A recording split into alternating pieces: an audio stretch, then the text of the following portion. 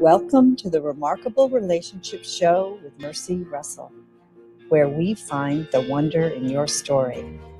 I will be your host for the next hour.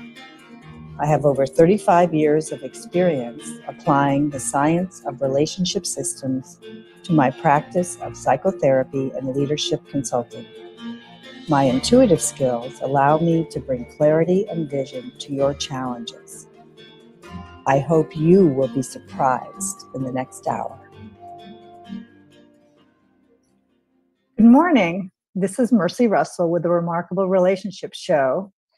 My goal is to bring a fresh perspective to you on all things related to how humans develop their individual brilliance while navigating the excitement, stickiness, and resistance in their relationships. In my 40 years of working as a psychotherapist and consultant, I have been continually amazed at the ways in which people overcome challenges. I hope to share my experience and insight so you can find the magic in your relationships. My hope in this show is to answer questions and challenges you are facing in your relationships. There are several ways you can ask me a question. You can send me a question by email at mercy@leadershipwithmercy.com. This gives you anonymity since I will not share the identity of the listener asking the question. I often disguise the identity of the listener by changing details while addressing the problematic dynamic. My answers will be available during the show, as well as on the KKNW podcasts and the KKNW YouTube channel. In addition, I post transcripts of the show on my website, leadershipwithmercy.com. Please don't be shy about asking questions. I recognize that it can take courage to call into a radio show, especially about personal matters. I have rarely heard a unique dilemma. Your question will help other people listening to the show. Plus, this allows me to know what interests you. I'm interested in all corners of human behavior and relationships, so I need your help to know how I can address what troubles and intrigues you. Eventually, I hope to have listeners call into the show. I'm excellent on the spot, knowledgeable, and intuitive. As a listener, I get so much more from a conversation between the host and the caller. So it's good to listen in to other people talk. So let me just double check something here.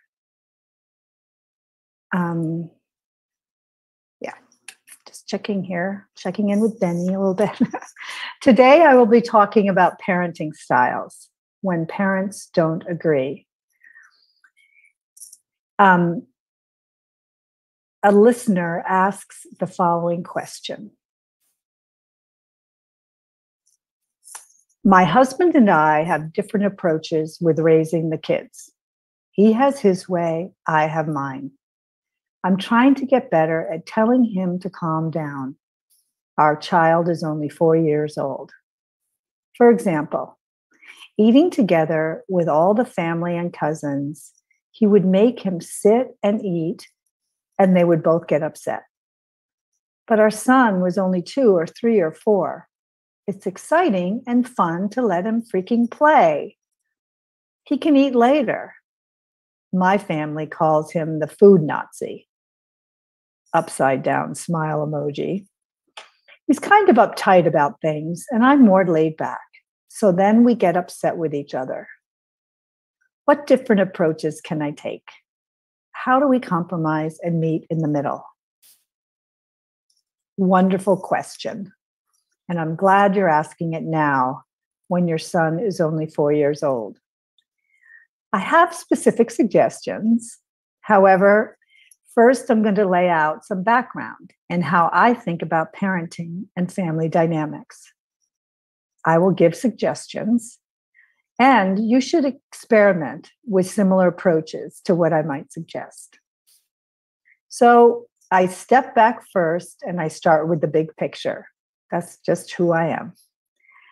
I discuss the fundamental differences between couples. starting with sexual reproduction and the evolution of our species based in family and childbearing practices.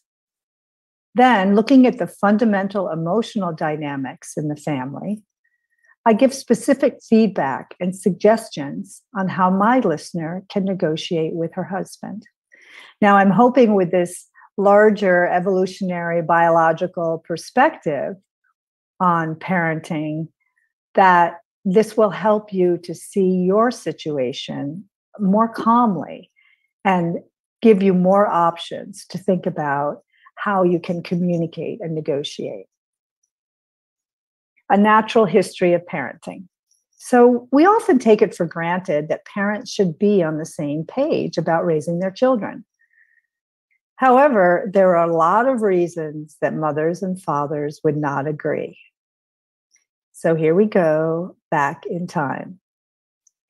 So let's start with the advent of sexual reproduction, which evolved after billions of years of asexual reproduction on this planet. Asexual reproduction produces clones with genetic differences that come about really only by accident. So otherwise, all the offspring are identical. This is a rapid form of reproduction, and it produces a high number of offspring. However, if there's any difficulty in those offspring dealing with challenges in the environment, then they all go down.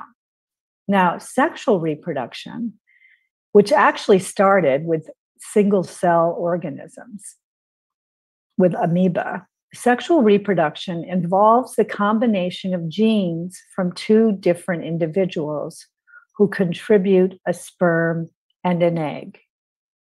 Now, actually, there's some thinking that sexual reproduction started with the virus entering a cell and going into the nucleus and dumping their genetic material there.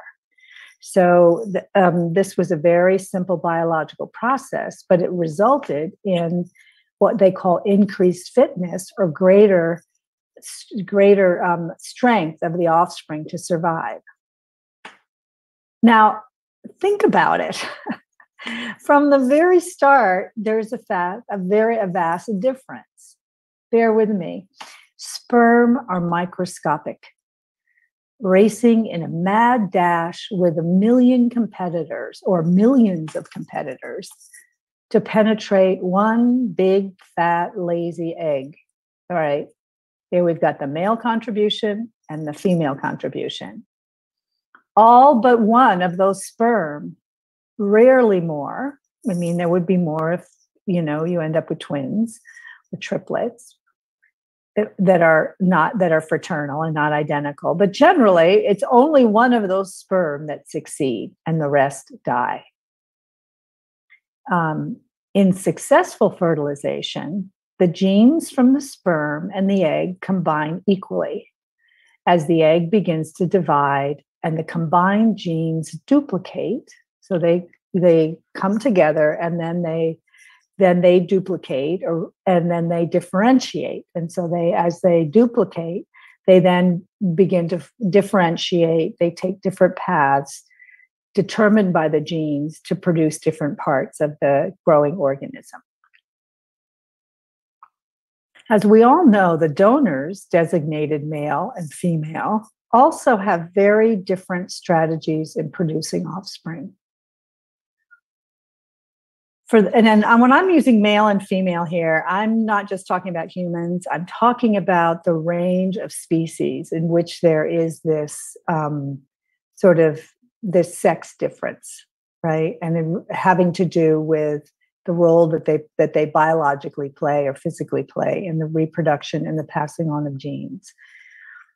So the designated male and female have different strategies.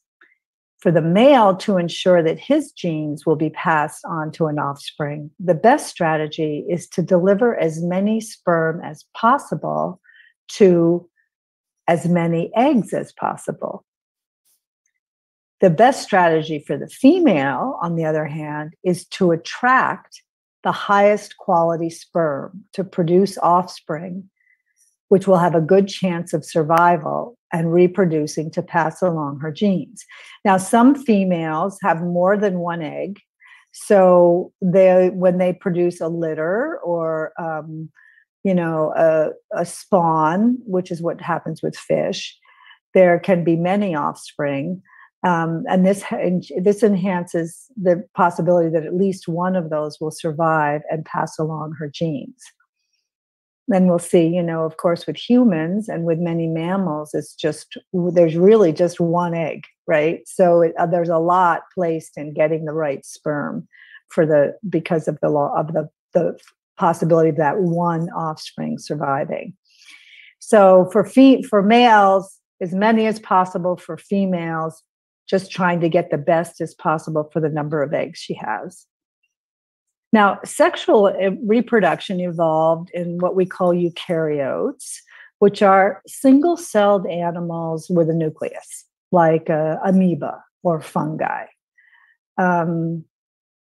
Organisms that reproduce sexually are more adaptive to changing physical environments. So the combination of genes from different genetic lines gives more variation in the offspring. It actually makes for a stronger offspring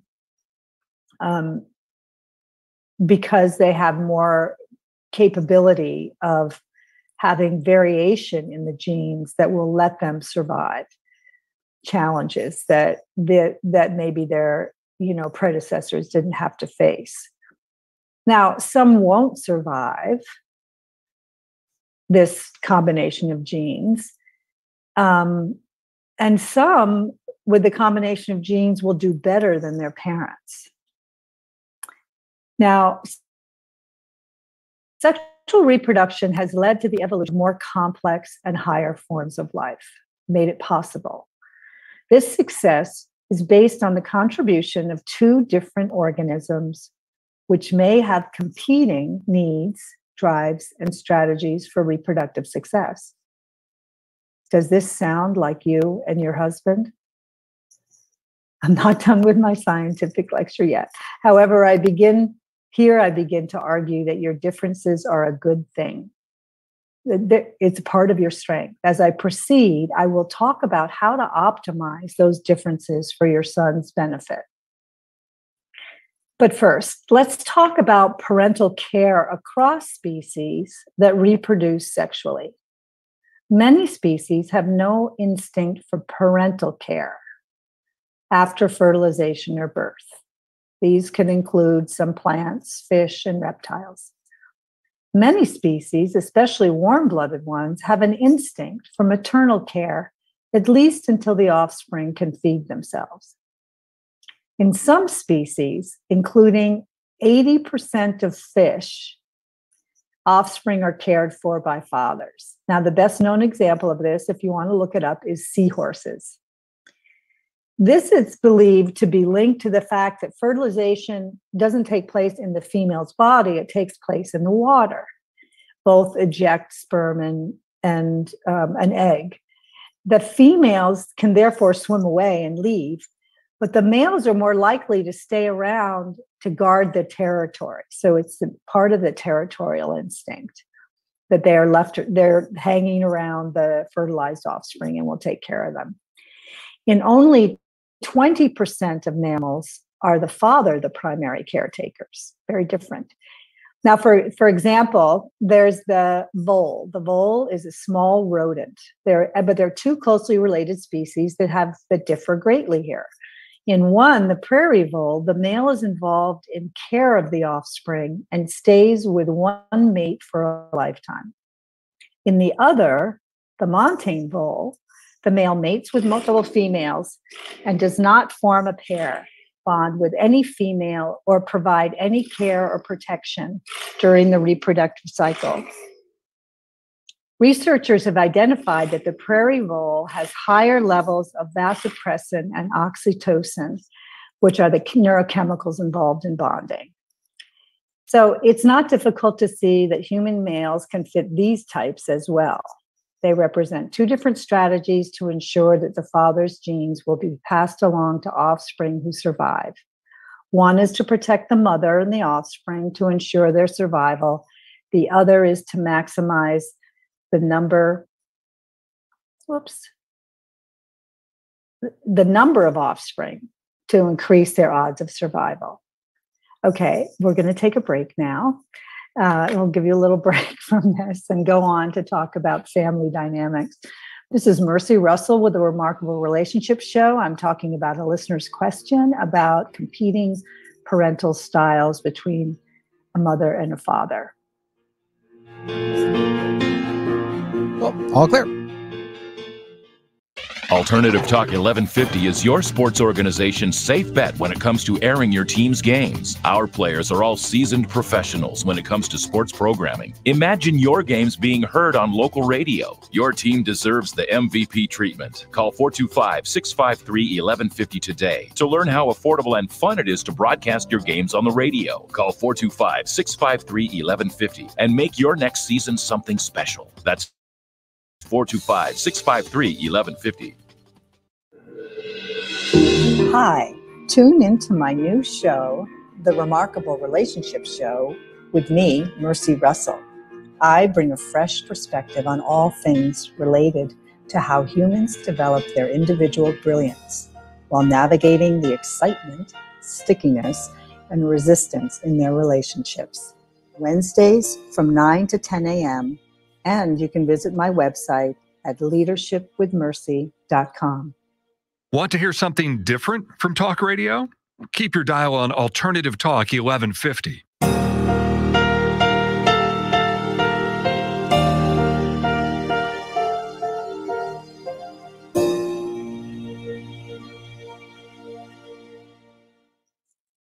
Hello, this is Mercy Russell with the Remarkable Relationships Show, and today I'm talking about parenting styles when parents don't agree. So I've just been talking about sort of our evolutionary background as a species in terms of child rearing and parental care. And I was just talking about two different types of rodents in which the males have very different roles. One is very involved in parenting. The other one is sort of a love and leave them type of bull. And this we see, of course, in humans. Now, humans, unlike most other primates, that means primates are like chimpanzees, gibbons, gorillas, are primary biparental, meaning both the male and the female take care of their offspring. Not all pairs do this, but paternal care is part of the human repertoire. Now, humans are serially monogamous. So that means that they form a pair bond for reproducing. And the male often provides food and shelter for the female and the offspring. However, they're not instinctually monogamous for a lifetime. This is on a species level. And their mating patterns will vary. Some humans pair for a lifetime. If a mate dies, they do not find or look for another mate. Some humans form more than one pair bond, one at a time, sometimes more than one at a time. And if their primary pair dies or leaves, they establish another pair. They have the capability of being in more than one pair in a lifetime. And some humans reproduce without ever forming a pair. So, humans can take advantage of the whole range of possibilities. Now, usually females are the primary caretakers with humans. Sometimes male are equal partners of caretakers in raising young. Sometimes their primary role is providing food and shelter. Sometimes they're not involved at all. Of course, sometimes males are the primary caretakers and females are not involved in caretaking. So we see this whole range again. Culturally, we've come to see the equal sharing of parenting responsibilities as being normal. However, it's also useful to see that it's really more of a choice. with a wide range of variability. Are you taking your husband's interest in how his son is raised for granted? Are you assuming that this is just natural and the right thing for any human father to do? Or can you appreciate who he is? I might note here that patriarchal societies have created a dominance hierarchy that has given men and fathers more control over their pair bonds and offspring. This is another big topic, and it started with the ownership of property and agriculture, when actually the pair bond needed to stay together to survive. This is a natural counterbalance, this sort of dominant structure, for the natural dominance of the female in reproduction. So the female's central to reproduction. And you can kind of see, that it gives the men a leg up. Now, we're very focused these days on the negatives of a patriarchal society, but just to say you can see the different reasons it's evolved. However, in the family dynamic, the male or the father is often on the periphery of the mother and her emotional attachment to her children. So, this is a living reality for us. And I think it's important, despite our beliefs about how things should be, to see that there is a fundamental dynamic here. It's also supported by our physiology, the females bonding, neurohormones, and the what happens between a mother and infant and nursing. These are just biological facts. So what we call humans today are Homo sapiens. We're also descended from other species of humans, including Neanderthals. The one reason Homo sapiens survived is because they lived in a multi-family, genetically related groups of about 80 individuals. Neanderthals lived in small nuclear family groups, maybe with child parents and grandparents of 7 to 10. So this larger group provided more protection for survivability. So a man and a woman having a child in the Homo sapien tribe, we're living in a multi-generational tribe in which family members also, all family members in addition to the father, also provided food, shelter, and participated in raising and teaching children. So we don't know how the dynamic between a man and a woman's families evolved in that time, but we can see what it looks like today. So these two, mother and father, are both coming from extended families. How did those families relate to each other? And how is that part of evolution? That's something that we don't know a lot about right now. So your fight with your husband about parenting is taking place in the context of his family and yours, and most likely the differences between them. Culturally, we have come to see the equal sharing of parenting responsibilities as a norm. However, it's also useful to see that it is really more of a choice. Now, it might be guided by culture, expectations, religious beliefs. It might seem very fixed, but in fact, the way people actually live is often based primarily on their choice to do that. Biologically, the mother is designed hormonally as the primary caretaker. So how does a father who wants an equal role compete with his dependence on her to bear, nurse, and care for the child? How does he compete with her mother, who guides her in parenting, and with her mother's family? Now, your question highlights this tension, and you also provide the answer. Your husband has a strong opinion about what he wants to teach his child about eating meals with the family. You and your family don't see mealtime as a time to teach a child about social behavior at meals. Now, neither opinion, I don't know that that's exactly true, but let's just say those are the differences. Now, neither opinion is right here. Parenting involves educating children in appropriate social behavior, and young children like to play. Both sides are true. In a way, you're ganging up on your husband. Predictably, he's taking a stand for himself. And maybe his family is on his side too, even if they're not at the table. I have a few other ideas to offer, which might give you some clues about what you can do to break this stalemate. So, how do families work? All humans and other forms of life have two conflicting drives. They have a need for social connection and togetherness, and a need for individuality. And the human family is an emotional unit. In a way, the individual person is a myth. It's a reality. We all live in this group. That's not to say our individuality isn't important. It's just to say we're inextricably linked in emotional systems, whether they're present or not, and whether there are biological families or other social groups we become part of. Interactions among family members and in social groups follow predictable patterns. Now, the togetherness force is the drive for social connectedness and interdependence. It's necessary for survival.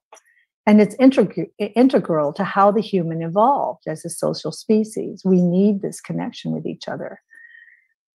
On the other hand, the individuality force, which is the drive for individual growth and differentiation from the group, is also a necessary component for evolution. We need this variation. We each need to bring our best selves to the group and not to always just go along with the crowd, right? So that's this inherent natural tension that we have. So let's back up to what happens when a couple gets together in the family. So the driving force for young adults is to separate from their parents. And the emotional drive for marriage is to form a union. So early emotions in a courtship, in mating, in marriage are for togetherness. You know, it's you and me against the world. And this sometimes doesn't even make it to the altar. Sometimes things have already started to change. But there's a general agreement that, you know, we want to agree, we want to be on the same page, and we're together. Soon after the marriage, the drive for individuality begins to compete with its togetherness. And this creates a natural and healthy tension in the relationship. There's nothing wrong with this. It's just who we are. So, and then even though the couple has started a new family, they are each still in the waterfall of emotion flowing down from older and previous generations in the family. Often, you know, sort of denying it or not paying attention to it or not thinking it's important when they're young. But nevertheless, the emotion from the parents, aunts and uncles, grandparents, culture is affecting them. And they each bring a packet of life anxiety into the marriage that has come from these families. These are just facts. There's nothing, we're not talking pathological anxiety. We're talking about life force. And they're also each susceptible to anxiety flowing through events in the larger family and the environment during their marriage. So there's a feeling of we're an island, but in fact, we're not. So when the cozy togetherness of the new couple becomes tense because of the drive for individuality, the dyad becomes unstable. So and there's often conflict and tension.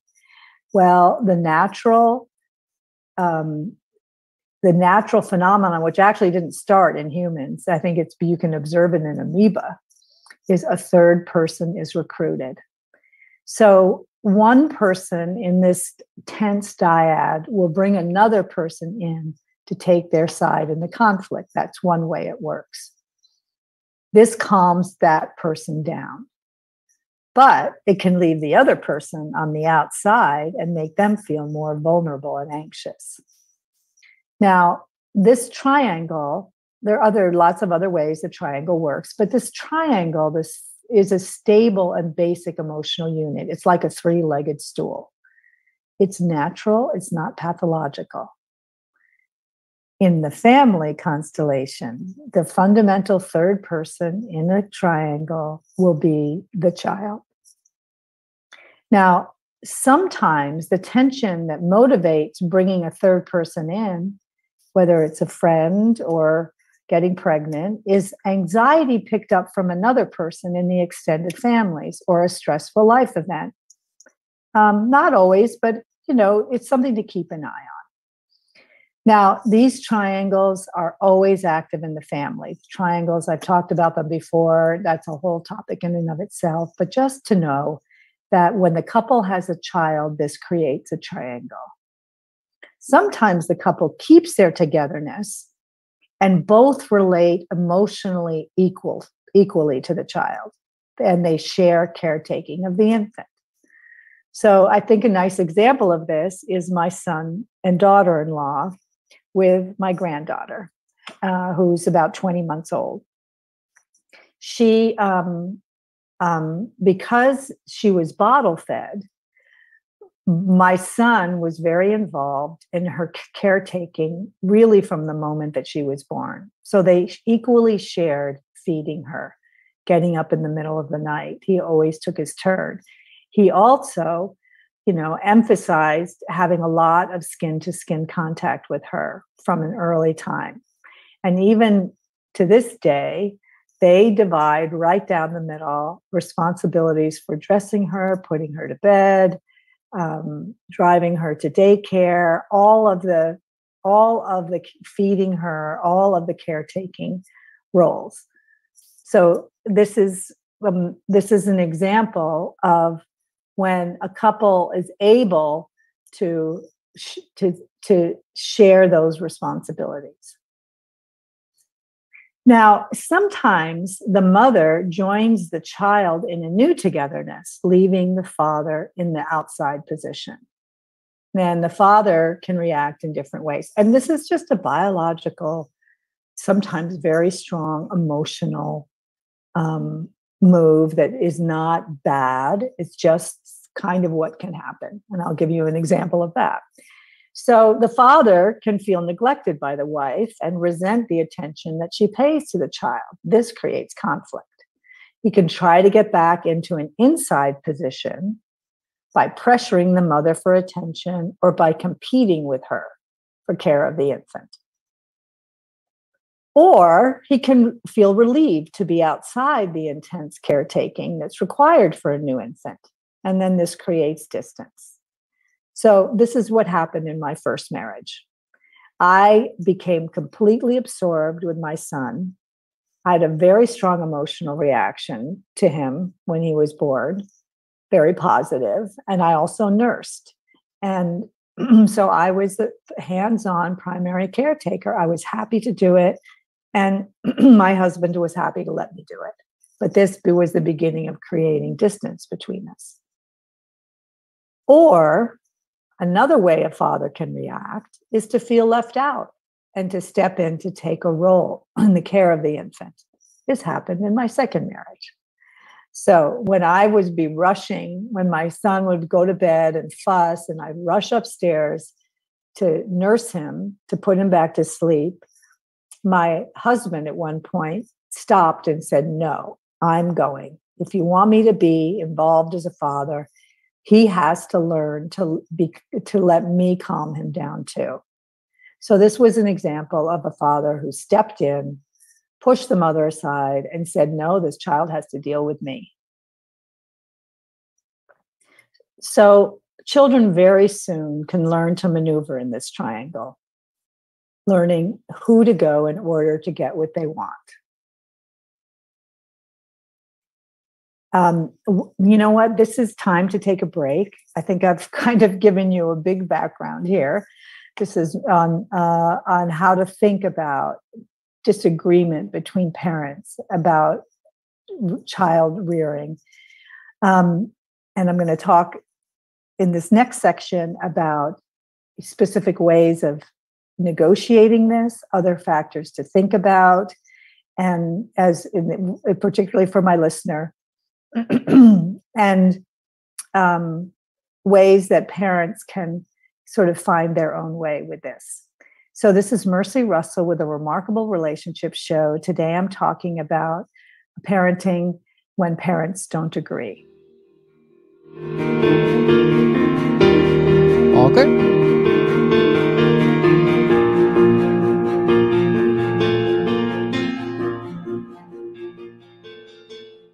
The life of every child is precious.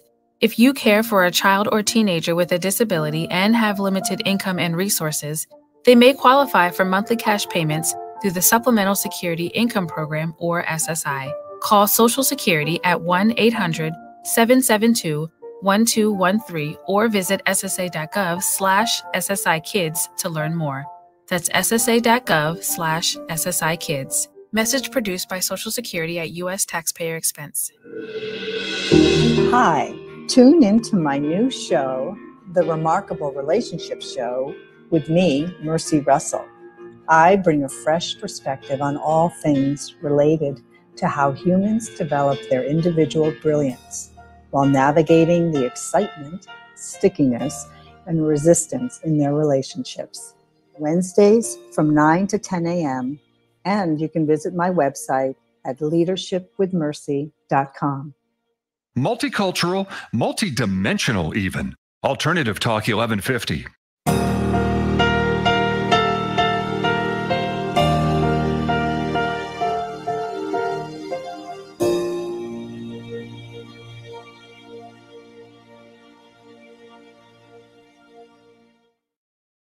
Hello, this is Mercy Russell with the Remarkable Relationship Show. Today I'm talking about parenting styles when parents don't agree. And I've just given you a little lecture on the evolution of our species, sexual reproduction, parental care, and they've just been talking about dynamics in the family that lead into this conflict between parents, the conflict that my listener posed, and ways of thinking about how she can navigate it.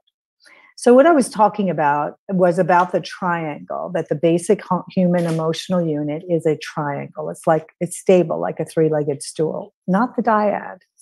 I'm going to push you toward the dyad, but you have to remember that when there's conflict in a dyad, it's very sometimes hard to really just stay with that person, and you pull in a third person. And the most natural biological third person for a couple is a child.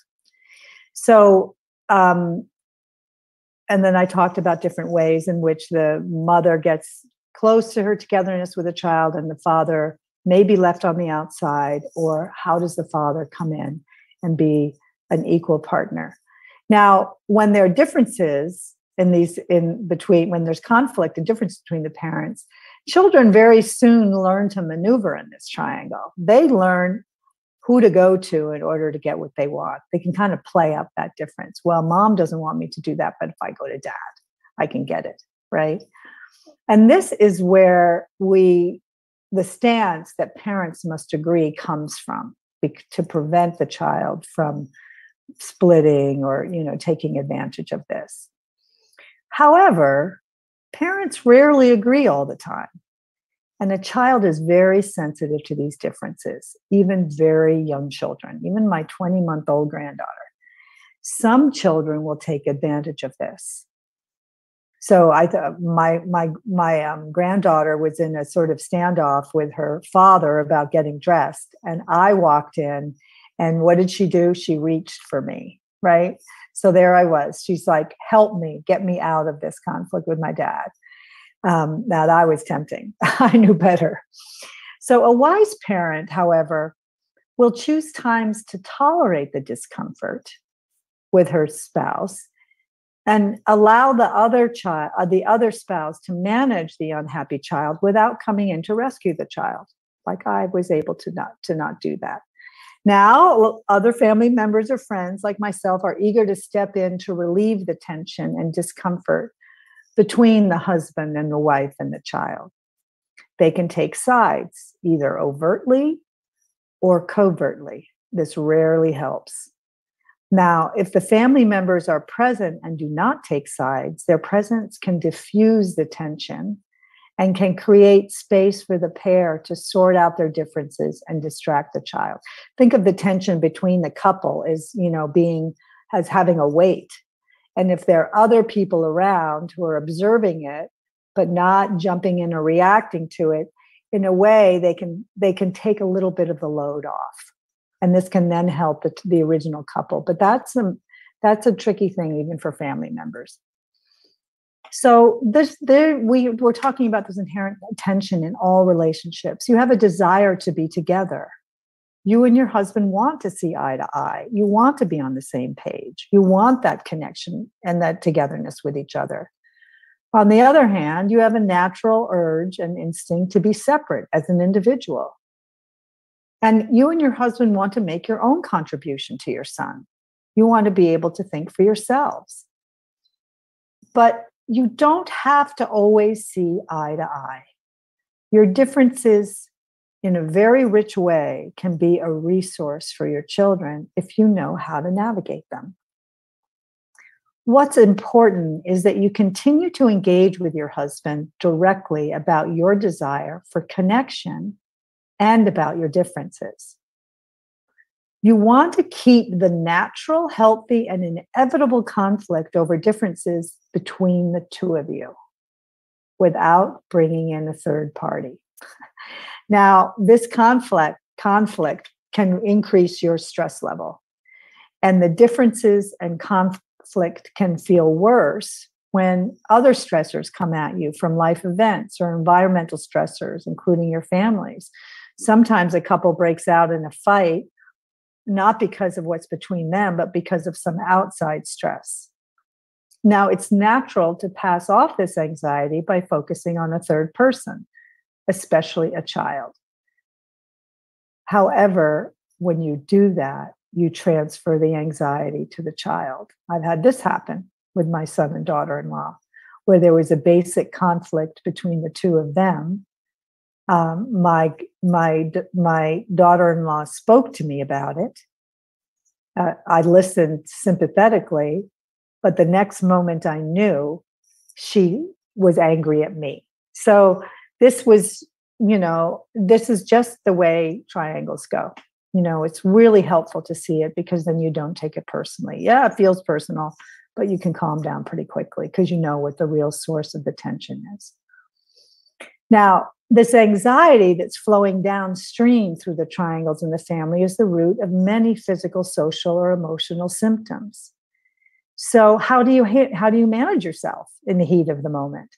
And how do you bridge the divide with your husband? So here are my questions for you. Number one, here's my advice. Ask yourself, how important is this? Does it really matter? Can you step aside and let your husband and your son work this out between them? Do not underestimate the ability of a young child to navigate a conflict with a parent. Even a 20-month-old can do it. Now, are you afraid your husband will harm your son? What's the evidence for this? Is this a realistic fear? When I got together with my second husband, my older son was 11, and they really respected and liked each other. However, they got into conflict, and I had to step aside, trusting that my new husband would not harm my son and that my son could stand up for himself. Fortunately, this always happened, and so it really has paid off over time. Now, another question I'm going to ask my listener is, what role is your family playing in this conflict? Is this healthy for your marriage? The fact that they have called him the food Nazi means they're talking about it and you all have a joke about it together. Can you hold your own with your husband without bringing in your family to bolster you? Do you like being the outsider with your in-laws? It's natural to be the outsider with your in-laws.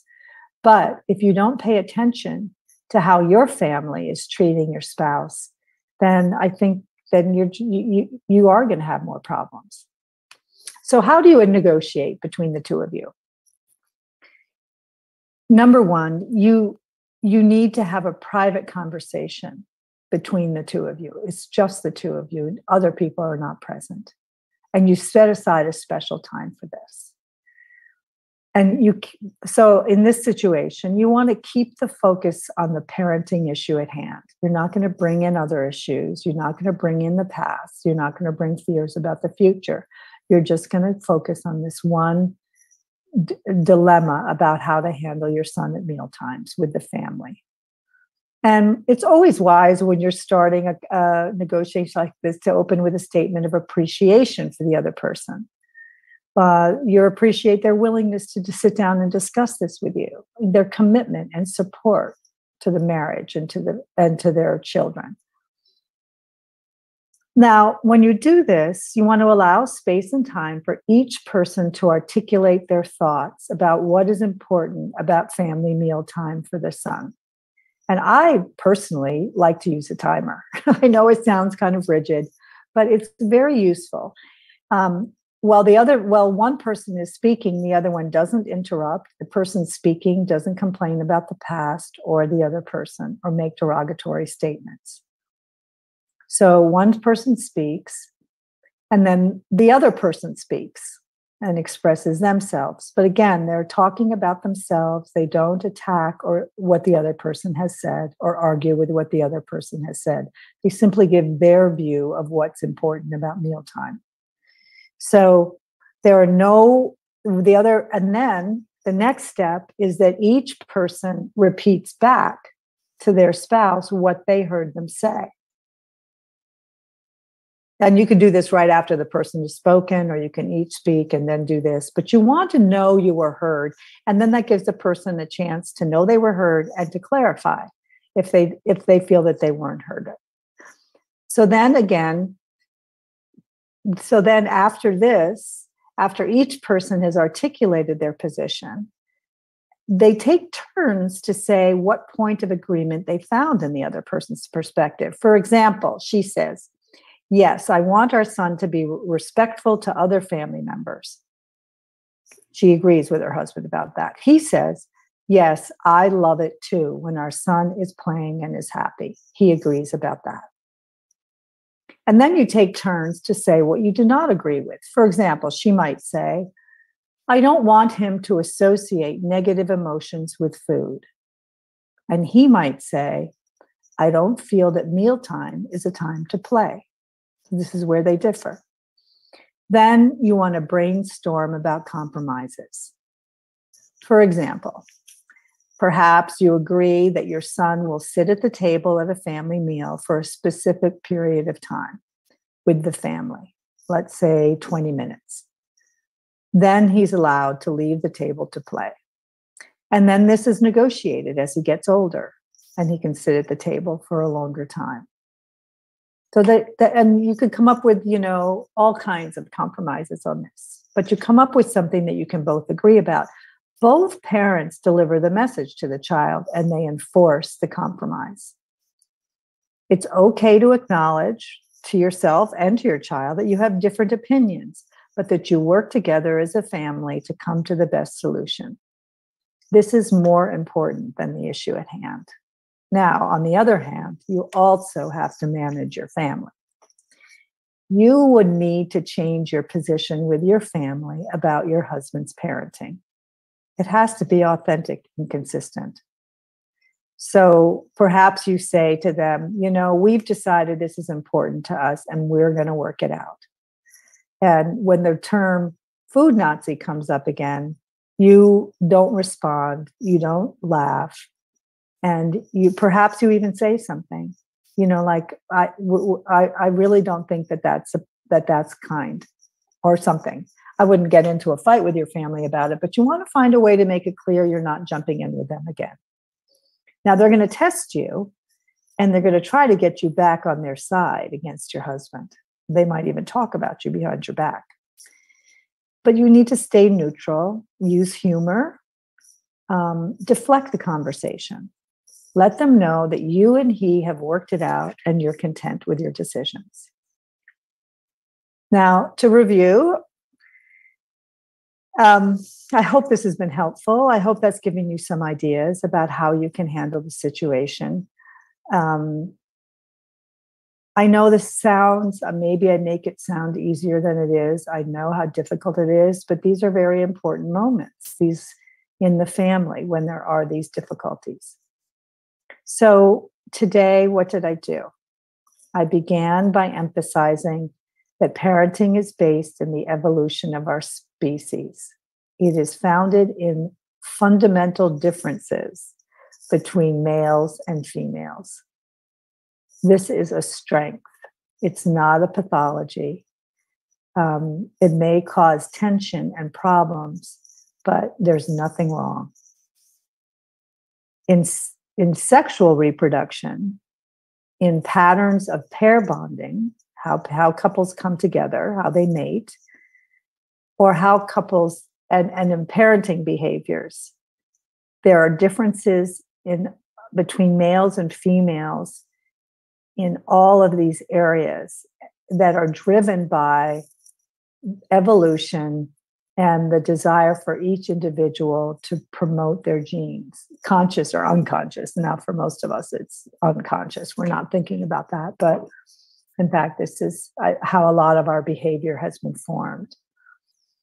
So and when I talk about this, I talk about other forms of life. I think they're analogous. They're good, analogies.